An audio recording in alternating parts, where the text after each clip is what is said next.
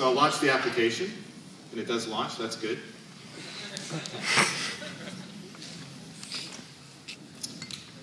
And we'll go ahead and start up. Now the first thing you're going to see when you get into Smoke is that it's got this brand new UI. I'll give you a quick tour of that. Still an early version of the product. A few little things here, no worries. License expires, we'll deal with that. Here we go.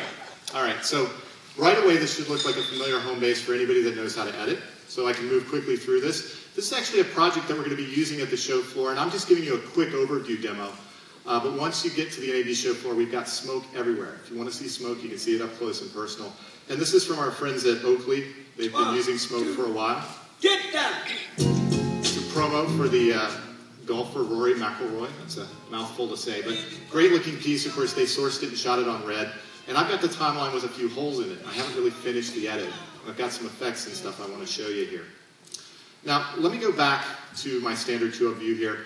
And I just want to give you an idea of how the timeline works. What I love about this interface is I can start making adjustments, move around. It's very dynamic as I move through different things. I can, of course, adjust and see all of my information here.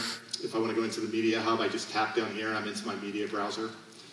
But let me stick to the timeline because this is the fun part. Just got a couple shots here that I want to change the order of. So the first thing you'll see is we've added really logical ways to work, icon-based things, things that people can figure out exactly what these icons do.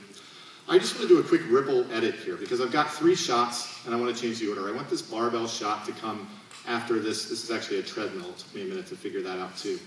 So what I'm going to do is just pick it up. I've got ripple on, hold alt, drop it into place. Really simple. If I want to do some editing here, I can play through. I can mark an in point, an out point. Standard editorial conventions and workflow. If I want to, for example, drag and drop this down, I'll just open up a folder where I've got some shots prepped. Just grab a couple, drag and drop it in. You can see Smoke's going to tell me exactly where that media is going to go. I can see on-screen indicators of where everything's going to drop. Drop it in, and then I can start trimming here. Maybe I'll just grab these and add a fade. Standard stuff, right? Now, if you're looking at this thing, what's the big deal? I know how to edit. That's exactly the point I'm trying to make with this section.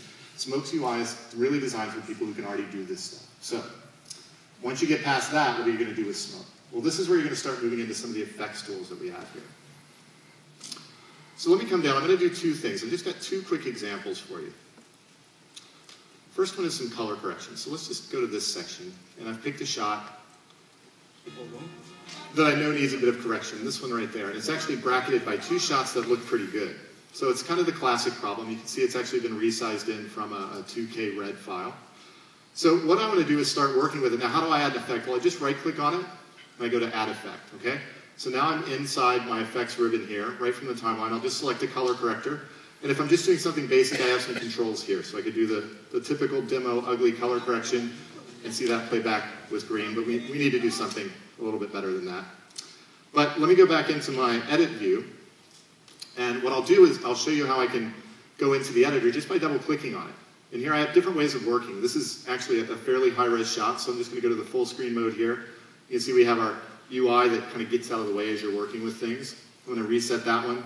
I can even move to the color warper. This is a really sophisticated way to do color correction. You can see it's got a familiar interface, shadows, midtones, highlights done as a trackball. If I had an Avid Artist Series panel, I could use that, for example. And what I want to start doing is some matching with this. I'm going to match it to those other shots. So what we've done is we've tried to make moving through the UI really easy and intuitive. So I want to reference these shots on either side. So to get to any other view here, I just swipe to the side and I get this nice little pop-up window. So what I'm going to do is go to a triptych player. Now, it may not be obvious what this is showing you, so let me zoom out. What I want to see is, in this case, the previous and the next shot, the incoming and the outgoing shots. I can also set it back to a free mode, and if I want to adjust these or put them in specific places, I can navigate around, I can do all of that. Let's just play that one in. So I can even play in these, right? Okay, so now we want to do our color correction. So now when I step back into the editor, I can get to that same mode in here. So the first thing I want to do is work on these 2 shots, because I'm going to match this shot to that one. So these dynamic viewers are really nice. I can just kind of slide that guy out of the way, balance this up a little bit. And I'll start doing the first thing that comes to mind, which is a color match. So I'll just grab this guy here. Let's grab this guy over here. Doesn't work. Changes all of the image. Okay? So let's just undo that. Or in this case, I'll just reset it. Let's zoom in. There we go. So I'm going to use one of the selectives in here. So you have selective color correction built right here into the UI. So I grab that. I don't know if you can see it up there, but it's turned his shirt a little bit blue too. This is just a view that indicates the selection.